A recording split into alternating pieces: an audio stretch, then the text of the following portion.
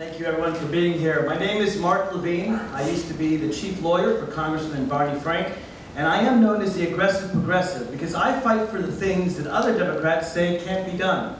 First bill I ever wrote was to protect victims of domestic violence. They said it couldn't be done because I wasn't serving in the legislature, but I wrote the bill, it passed unanimously into law.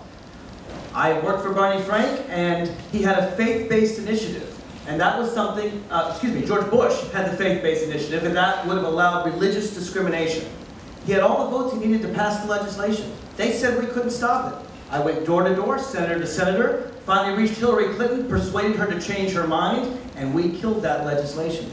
I formed the marriage equality movement. They said it couldn't be done. We started a nationwide movement. It's going to occur next year. So don't let them tell you you can't get universal health care, or clean the Potomac River, or punish Wall Street thieves, or combat climate change. We can do all these things. The only things that can't be done are the things we don't try to do. Thanks.